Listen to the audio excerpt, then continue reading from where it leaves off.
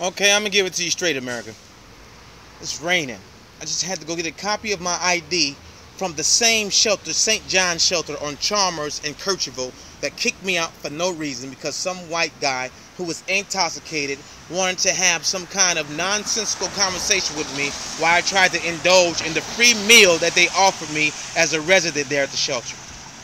Haven't committed no harm other than saying, can you please leave me alone so I can eat my food? I don't have time for your drunk shenanigans. Something of that sort of line of reasoning. They come down there and say, you guys need to take it outside, cause all this commotion. I go outside. They escort the drunk guy back in. I'm down here on my way to the library to put this on YouTube. Be cautious of the people you come in contact with who say they have altruistic intentions, who say they are prominent individual and forces who commence activities that are involved in civil and human rights, and in order to have people gain access to those things where they have been deprived of for some other reason, whatever we can discover.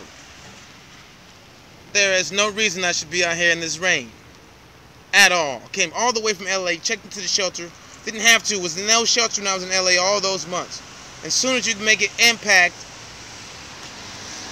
on your own situation by doing the right thing, someone wants to negatively impact your situation.